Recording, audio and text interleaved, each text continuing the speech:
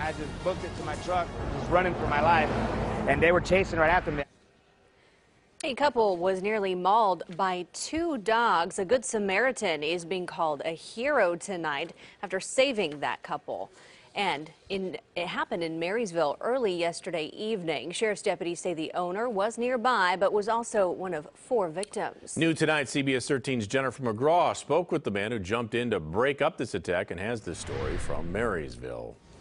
The sheriff deputies responded to the scene immediately and found 2 large dogs and nearby a litter of puppies. I'm told the owner happens to be a transient woman here in Marysville and was bitten herself.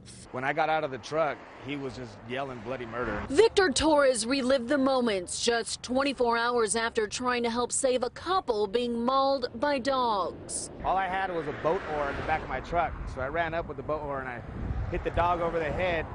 And that's when they let go of the other people. Torres was driving over the bridge on Simpson Lane when he saw the vicious attack. The dogs were just shredding him to pieces. His brave instincts may have helped save the injured couple, but then things took a turn. One of them grabbed me by the leg over here and pulled me. That's when the other one bit down on my arm.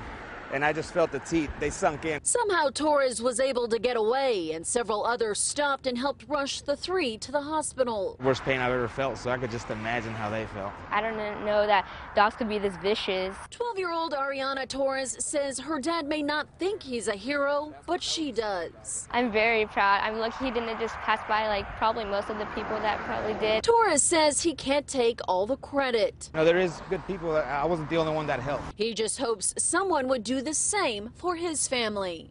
One man had to undergo surgery and his condition is unknown, but so are the futures of those 2 dogs and their puppies. We hope to have more information come Thursday.